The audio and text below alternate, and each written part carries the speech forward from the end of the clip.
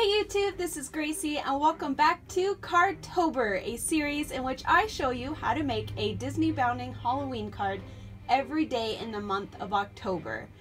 Today is the start of a new theme, and the theme, if you can guess it, is Hocus Pocus. And today's card is Disneybounding as none other than the #1 Sanderson sister, Winifred Sanderson. So I hope you guys stay tuned for the rest of this week.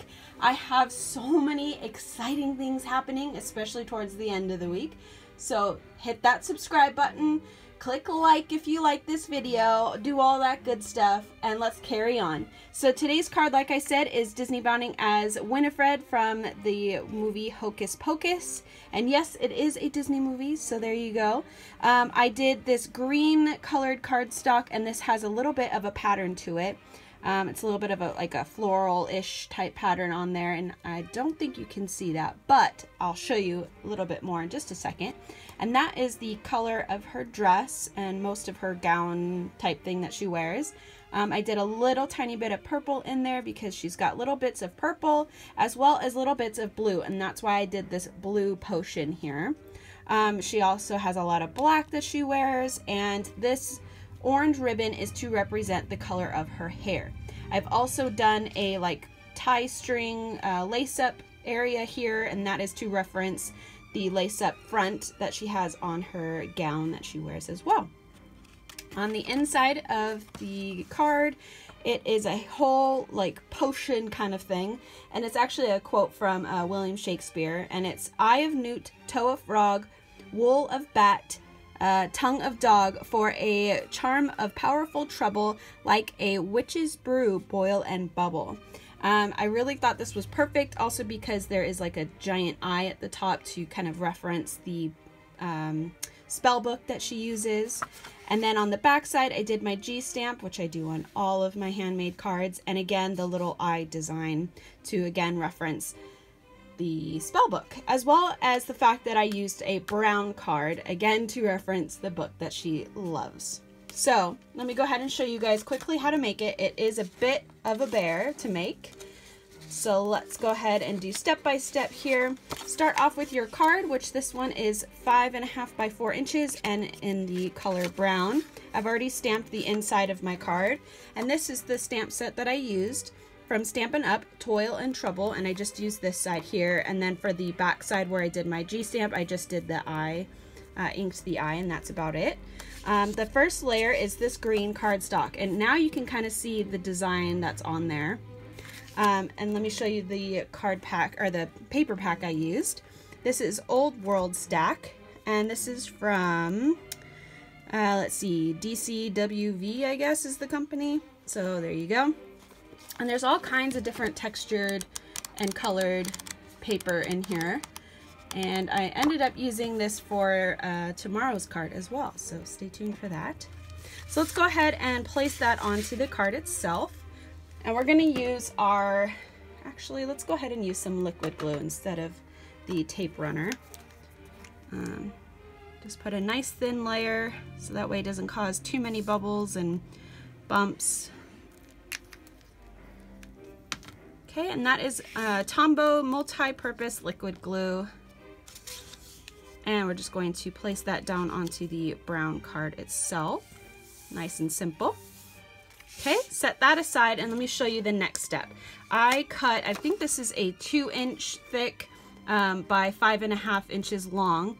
And if you can see there, the little pencil marks, what I did was I took a ruler and just did every centimeter or so, and then I just did it on the opposite side as well. And I took my, oops, sorry about that. I took my hole puncher here, which is, this size. I don't know what size that is exactly. There's no measurements on here. This is Fisker's hole punch. And I just went through and hole punched all the way up both sides. And this is basically what it comes out to look like. And I've already laced this one up. So you can see the ribbon that I used. And I just laced it like you would a tennis shoe. Nice and simple. And now we're going to add our pop dots. Hopefully.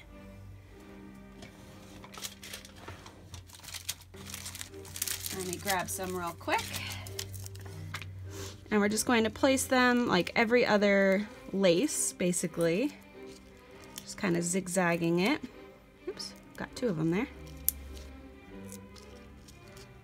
So you don't need too many for this part. And peel the backings off.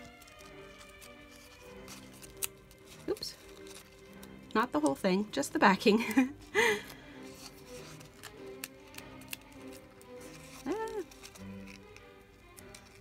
These ones are hard to take the backings off. I don't know what company makes this collection, but just going to put that right there in the center of the card and press down on the pop dots for 3D foam square adhesives.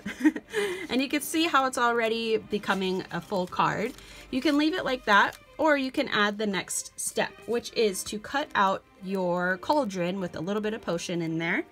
And I used my Happy Hauntings Cricut cartridge for this. And all I did to finish it off was, I think this again was like actually I think this was done in like 4-inch size. And then the same thing for the potion, because again, you have to match up the sizes and they'll fit inside of each other. That's kind of how it's designed.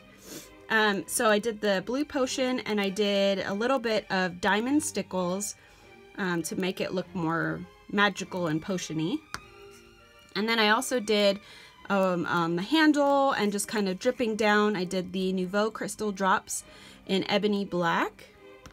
And you have to let that sit and dry for quite some time because the stickles take a while. But since you're using a lot of Nuvo, I found if you're using like gobs of it, it does take a little bit longer to dry. And this I actually pop dotted as well. Let me see if I can find the ones that I used. So I actually used the, I guess, Sticky Doos is what they're actually from the Paper Studio, and they're the round pop dots or 3D foam adhesives.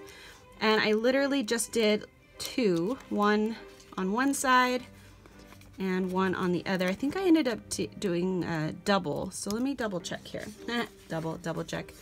So yeah, you can actually see that I've used two round pop dots, so one on top of each other, and that was just to doubly raise it off of the card. And we'll use one more,